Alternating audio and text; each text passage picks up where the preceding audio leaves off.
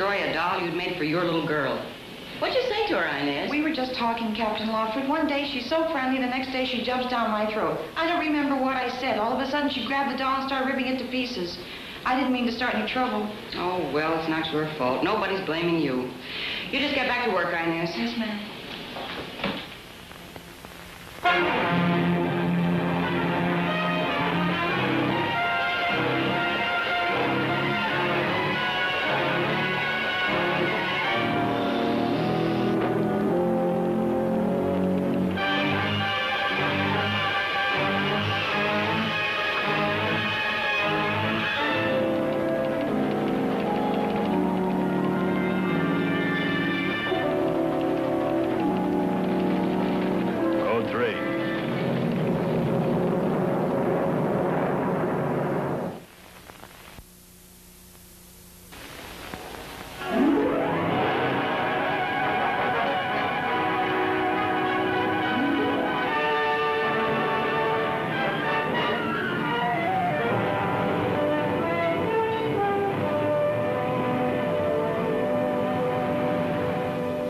The Terminal Island Division of the Los Angeles County Jail houses 250 inmates, all women of every age.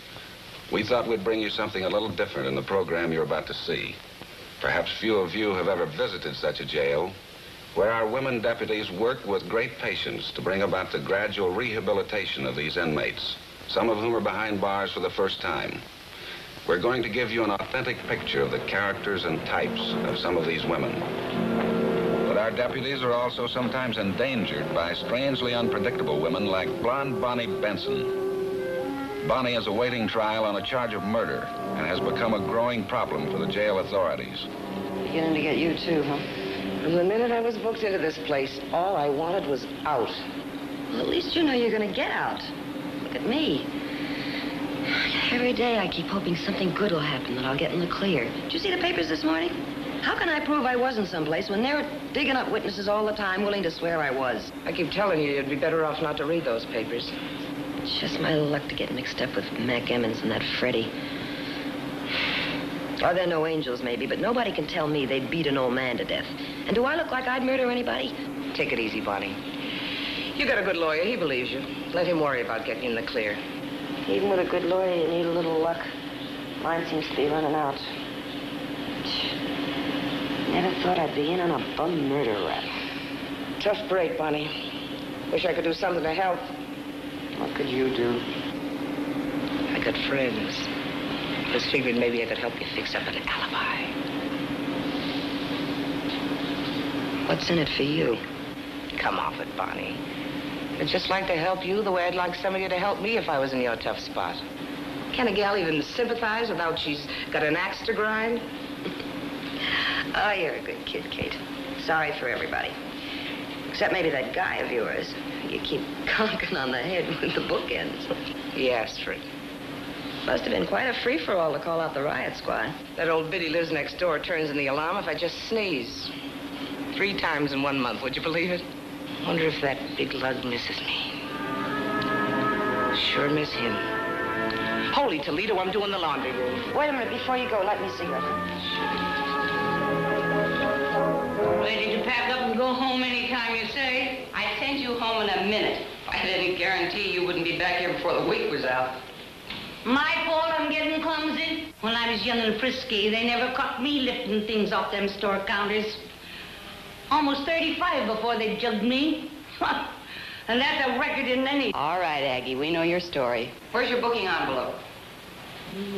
Gee, must have left it in the dorm. You know you're supposed to have it with you. Spent half my life in here and you still got to ask me my identification number. How did you talk some of the girls into not reporting this morning, Aggie? Me? Well, I was only... Aggie? I was just asking why we got to slave all day while that Bonnie Benson sits around having her fingernails manicured and taking beauty naps like a queen bee. Bonnie Benson is in here pending trial. She doesn't have any sentence to work off. If she doesn't want to do any more than is required of her, she doesn't have to.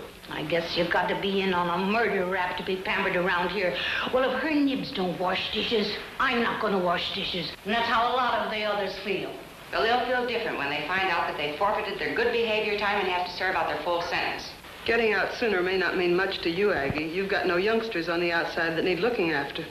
Can't hear a word you're saying if you can't lift your voice hard. Seems to me like it's getting harder for you to hear us all the time, Aggie.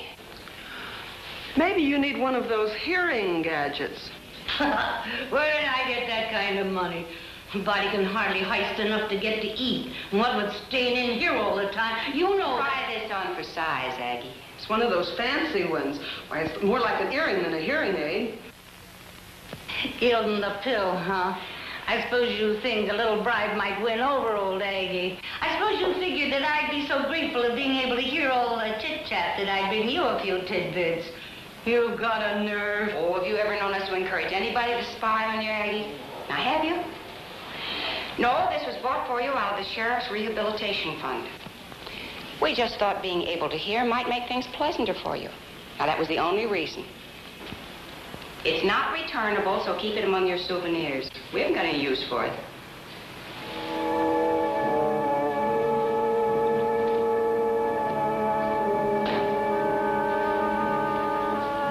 Sorry, trial didn't go so good, huh? Nah, you can't lie to those prosecuting attorneys. They got built-in radar. So what do? Tuck my way right into a 6-month stretch. Well, maybe next time you remember to sign your own name when you write checks. And spend my own money? Are you kidding? Sarge gave me a couple hours off. To adjust, she says. Mind if I bum a cigarette? Help yourself. Funny who you run into down at City Hall. Girl I used to know just did time at the county jail downtown. So? She says a woman deputy is planted in one of the dorms out here. Doesn't know how it got around, but she says it's for sure. How do you like that? One of our own club sisters in here, a policewoman.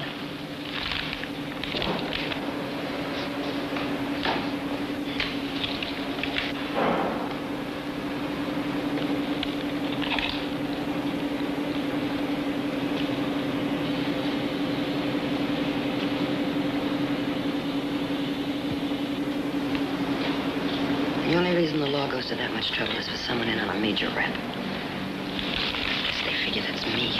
That's okay, Bonnie. I'm happy to do you the favor. Maybe someday you'll...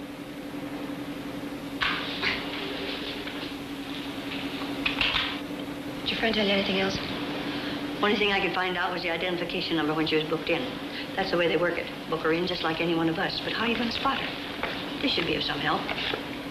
25586. Did you tell anybody else about this? Let's keep it that way, huh?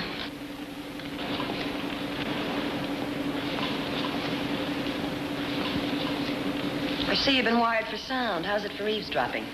What did you say? That thing any good? All I got so far is static. Can't figure the dang thing. You might know they'd give me a piece of junk. Oh, come here, Aggie. Let me help you with that thing. I used to have a landlady that had one of these guys. Hey, what are you trying to do? Bust my eardrums? I'll fix it myself.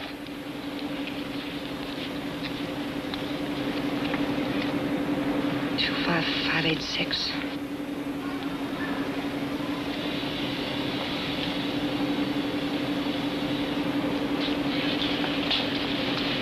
That'll be some job. Could be any one of 50. I'll find her.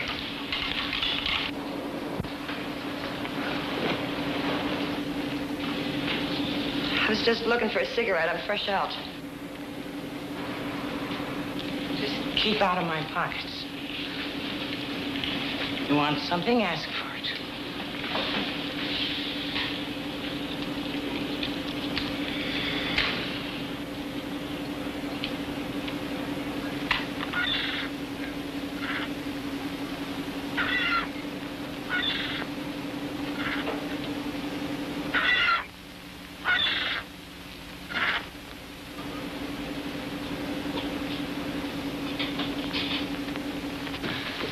From the moment Bonnie Benson suspected a deputy had been planted in her dormitory, her attitude changed completely. She took on the aspect of a model inmate, became very cooperative, friendly, took part in all social and recreational activities in an effort to establish closer contact with the others, with one purpose in mind, to gain access to booking envelopes bearing the identification numbers which each inmate is required to carry on her person. 37046. Bonnie feigned minor ailments, toothaches, headaches, anything to stand in the nurse's line, hearing the numbers being called as the girls waited their turn for medication. 502. She carried on this intensive search even to the extent of joining the various classes: ceramics, leatherwork, sewing. How old are your kids, Inez? Mary's 5, Jimmy 9, and the baby's 2. My boy's gonna be 9 Thursday. They're bringing him to visit me. I'm trying to finish this in time for his birthday. Look, Bonnie, almost finished. Think it'll fit? Oh, he'll grow into it. He's sprouting up like a beanstalk. So are my 3. Mary looked pretty in this. I can't wait to see her in it. How soon will that be? Not too long now. Seems like years I've been here. My mother sent me a picture.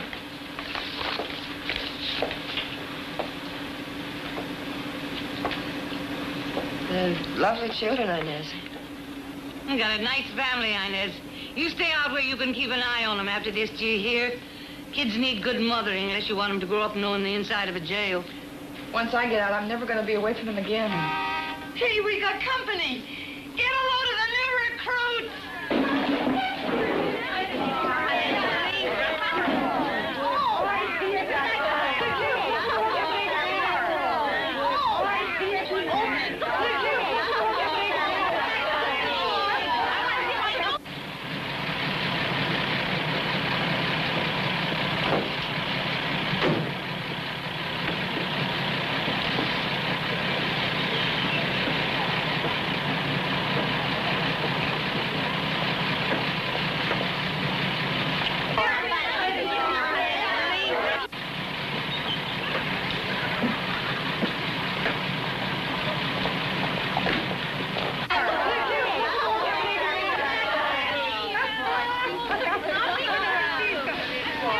Not it, huh?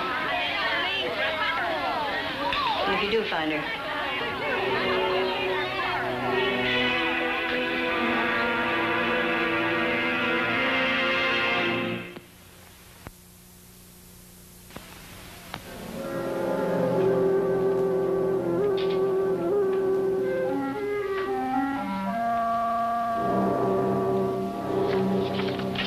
Oh, sit down, Bonnie. He'll be here. There's a lot of traffic this time of day.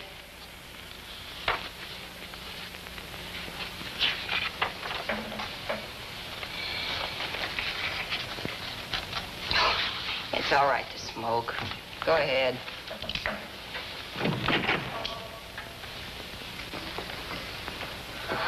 Oh, Bobby. Gee, Mom, don't. Bobby, are you all right? Is Auntie Mae taking good care of you? Yeah, she's great. She gets up every day to fix Uncle Fred and me breakfast. And Aunt May never stays in bed late like you, Mom. And she makes cookies with frosting and everything. Well, we get up early, too. Sometimes it's still dark. And when I get home, I'll get up and fix your breakfast just like Auntie Mae. Gee, that's great, Mom. When? Soon. Uncle Fred said you were going to work here for a long time, maybe. Not so long, baby. Don't call me baby. I'm almost 9. Well, that's practically a grown man, isn't it? Just think, you'll be going into the 4th grade soon. Yes. Mom, why do I have to use Uncle Fred's name and go to a new school? I like my old school. Oh, you'll like it fine as soon as you make some new friends. Listen, I got some presents for you. I made them myself. Why do you see them?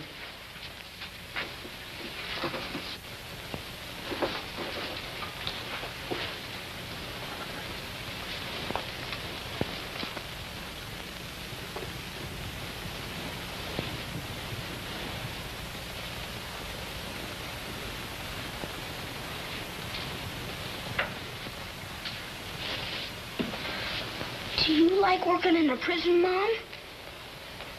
I thought they only put bad men in prison. There's old ladies here. Why, Mom? I asked Aunt May, but she wouldn't tell me. Don't you want to see your presents? This isn't the big one, Bobby.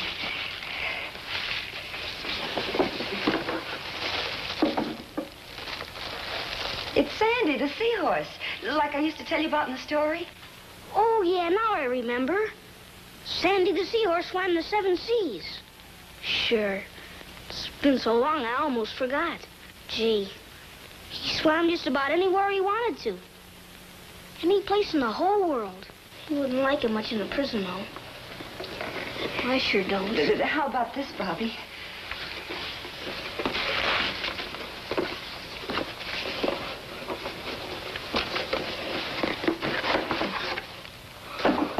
Wow!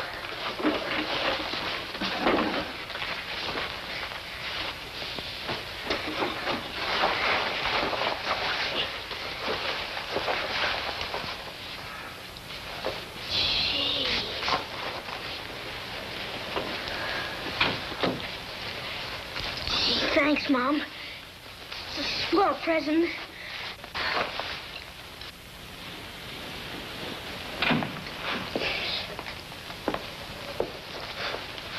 Bobby, Mother has to go back to work now.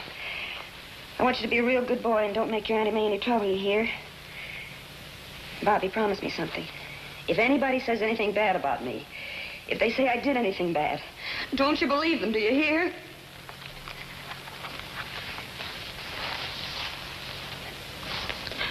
Don't you believe them?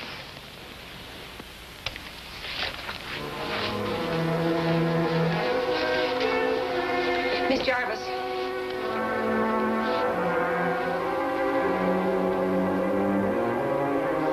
Probably frizzed up like a circus pony. Oh, Pete's sake, Aggie, sit still. I can give a permit the time it takes to fix your hair.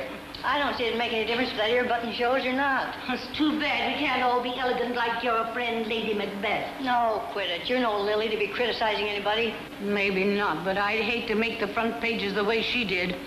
Her and them pals of hers hammering that poor old gent to death. Maybe you were there and saw it, huh? Nobody's proved her guilty yet. Whether she did or didn't, I feel sorry for anyone lets herself in for that kind of grief. How about changing the subject, huh, girls? All I was trying to do, I was trying to steer you chicks away from more trouble than you're in already. She's a bad one. I've been trying to tell you that, but you won't listen to me, either of you. Criminy, do I have to leave my own bunk to get some quiet around here?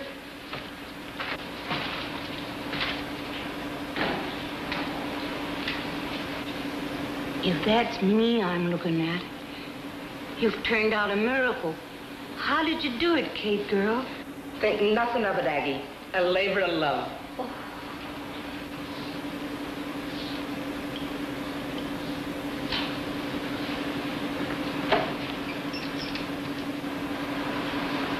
Why,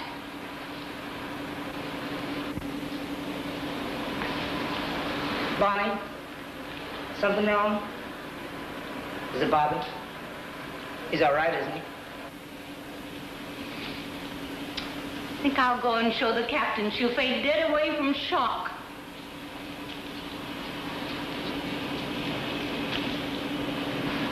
Maybe you'd feel better if you talk about it. Talk about what? Why is everyone always trying to pump me? Nobody's pumping you. I just thought you might feel better if you told me about Bobby. If you want to sit here and mope, it's okay. I'm sorry, Kate. It wasn't easy. Never easy saying goodbye to your own kid.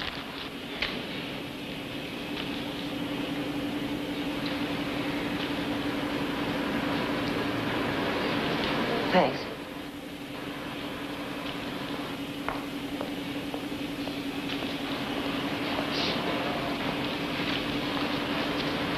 Well, that one's sure been leeching onto you lately. You seen her identification papers? Oh, cut it out, Ev. Kate's on the level. Offering to stick her neck out for me, nobody else has. You got a lot to learn, kid. You ain't had much truck with the law up till now, have you? If you mean that's the way they operate, you're top on my list, Ev. Dishing out all those little favors for me. How about spieling off your own ID number? Look, I'm the one stuck my neck out to help you. You've got a gall. Listen, if you want to see my ID papers, you're going to have to find a smarter way of doing it.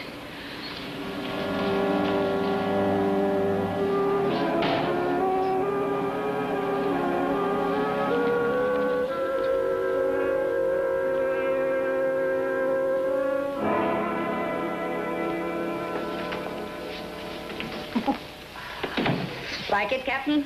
like it. Oh, Aggie, you look beautiful, doesn't she, Sergeant? Oh, much too elegant to be anything less than a full-fledged trustee. At it again, huh? Always conspiring to convert me into a trustee. Well, you can work your way out of here sooner as a trustee. Well, I'd be nice at that, hearing the sounds of this old world on the outside. Well, then how about climbing into a uniform with that first white stripe on it? No rushing me now, Sergeant. All right, take your own sweet time, Aggie. You got 6 long months to go. Say, Captain. That policewoman you stashed in our dorm. Are you getting foggy in the head? What are you talking about?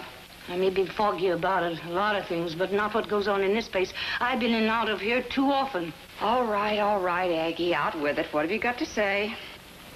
You better get her out of here. Save you and her a lot of trouble. Now, don't get the idea I'm turning squealer. I just don't like to see people get hurt. If I could have found out who she was, I would have warned her myself. Well, thanks for the tip, Aggie. But you know better than to put any stock in dormitory gossip. You're trying to find out if it's dormitory gossip. Well, it ain't. As far as I know, the only ones onto it is me and that Queen Bee and Evelyn. I'm onto that, Barney. Snitching looks at identification envelopes. I'd hate to be in her way when she finds what she's looking for. You ask me. She murdered that old codger. How about letting the jury decide that, Aggie? And let us worry about hidden police women in the dorms, okay?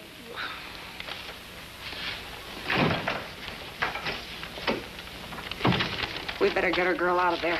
I wonder how I got tipped off. Search me. I know that not one of us even suspected. Must be a good operator. So we better move before Bonnie tabs her and gets her claws out. 3 months cooped in this place with nothing but women. When I get out, I'm blowing my wad on some fancy togs and dance the soles off a dozen pair of shoes. Is that what you're really looking forward to, Jen? What do you think? Sitting up with squalling brats all night? Cooking 3 a day for some lunkhead? Who are you kidding, Jen? You'd huck your eye teeth for some lunkhead willing to walk you down the aisle. Things was pleasant around here till you got that ear button. Hey, Kate, remember that snooty babe got booked in the same time we were? All I remember is she got bailed out before morning. I'm still here. Don't let it eat you. She's that Miss Fancy Duds got booked in again yesterday. But you should have seen her that night. Up to here in mink. Should have heard the howl she put up. Nobody was putting a number on her, but they did. From the social register to the police blotter. And Kate Farley and me booked into this fancy resort right behind her. Jan, I didn't know you and Kate were booked in together. Sure, Kate was right smack in front of me. Oh, anybody can see I'm no great shakes at ironing. Hey, Inez, how about give me a hand with these sleeves, huh? Jan, you believe in numerology? Tell me your number and I'll tell you your fortune. 25587. And I hope it adds up to money and love. In that order. For the both of us.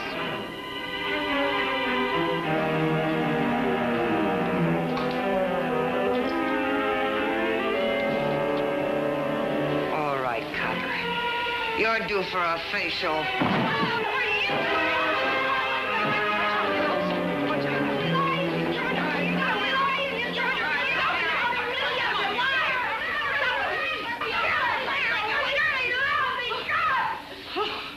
What came over her?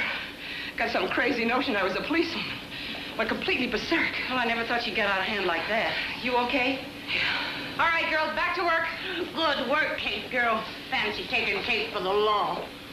You look about as much like a lady sheriff as I do.